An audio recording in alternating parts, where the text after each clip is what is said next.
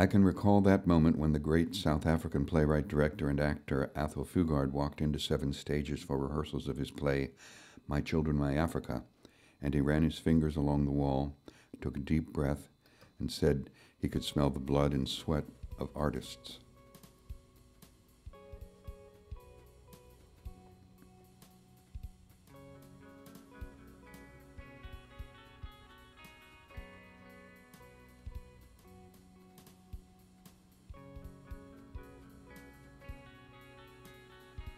In 1990, we created a conference called Recalling the Future, and we invited a panel of futurists to talk about the future of theater in 2000.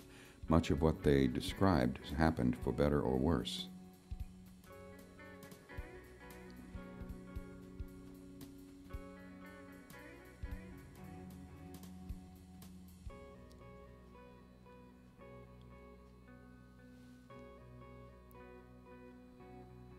Looking today at our history and accomplishments, we acknowledge the work of thousands of artists who believe in our mission of producing and presenting theater with a social, political, or spiritual content. Seven Stages started in 1979 with a group of artists who wanted to put down roots and live in a community.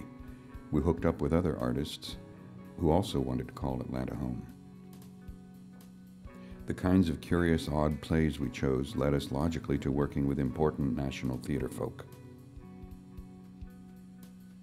Right at the end of our first decade, we invited artists from other countries to live and work in our community, and we realized then we were redefining the notion of community as a community of spirit as well as a geographical location.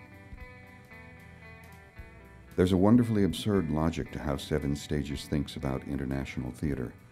Our new idea of a portal theater is establishing a new base in Europe so we can actively engage artists from our community with artists in other countries.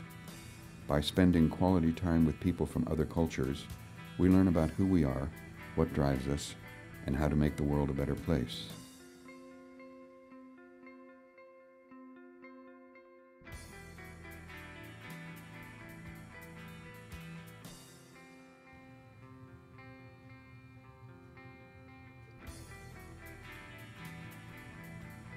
Standing on the shoulders of artists who have lived and worked with us, we want to share a vision of the world that is an improved planet for all its citizens.